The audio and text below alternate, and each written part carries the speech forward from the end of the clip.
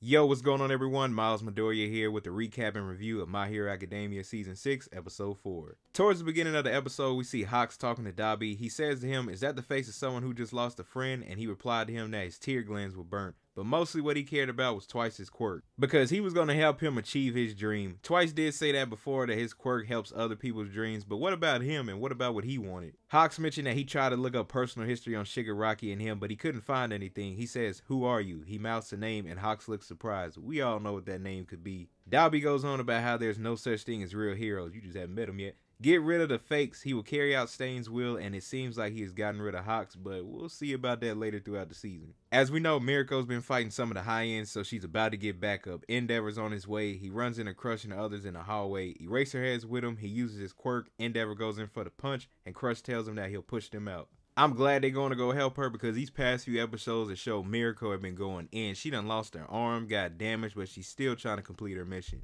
Then the scene goes to Miriko. She's battling it out with the high ends, and she says that she can't get any more hits on them. It's not that she's getting weaker, she knows her own body, but they have awakened. The choice she makes this time is just to go straight to Garaki and Shigaraki. Once the high ends see this, they turn around and attack her, but she does not stop. She keeps going. She says it's easier to focus on running, and if she gets taken out, she'll get taken out after she achieves her goal first. She gets to both of them, and she goes for the kick of the capsule that Shigaraki's in, but one of the high ends actually clips her shoulder into her leg. Like, she is taking so much damage in these episodes. This character deserves all the appreciation. She keeps going no matter what. That's when Endeavor arrives, punching the high end to the ground. Miriko manages to actually kick the capsule. Back to the other room, we see one of the high ends is thinking about the different heroes' quirks, and she realizes that she can't use hers because Eraserhead is there. The high end is wondering what conditions need to be met for him to activate it, and notices that he's hiding his eyes, that he needs to see her to activate it, and is trying to figure out how it could be deactivated. Eraserhead is catching on, saying, did the high end figure out the requirements for his quirk? As they continue fighting, we see Miriko get attacked again as she cracks the glass to Shigaraki's capsule. Them high ends is pretty smart, so they catching on pretty quickly.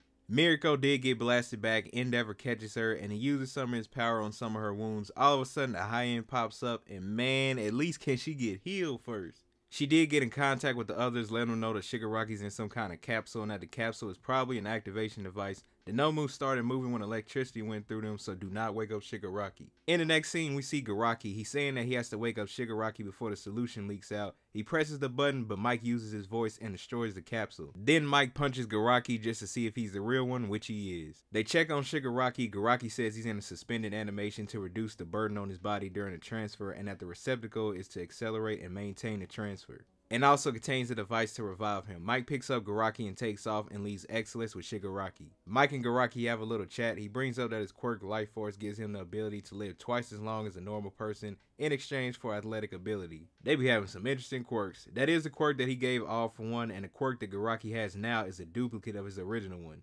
My bad if I mess his name up, but he asks him, is he Kurogiri's friend, and that back then they really wanted Eraserhead. That makes you wonder, how would this have all went if they did take Eraserhead?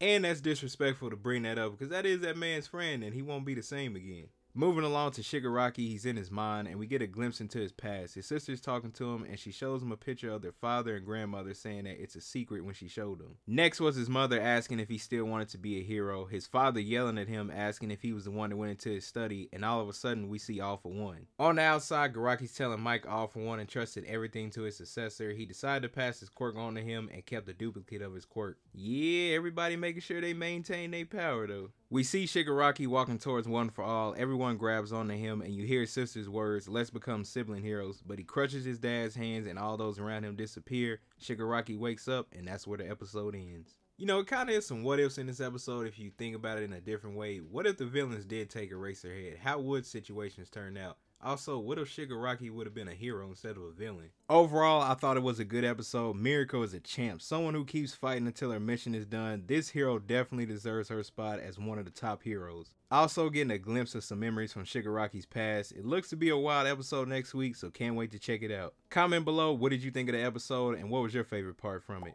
Thank you all for watching this video, and I'll see you in the next one.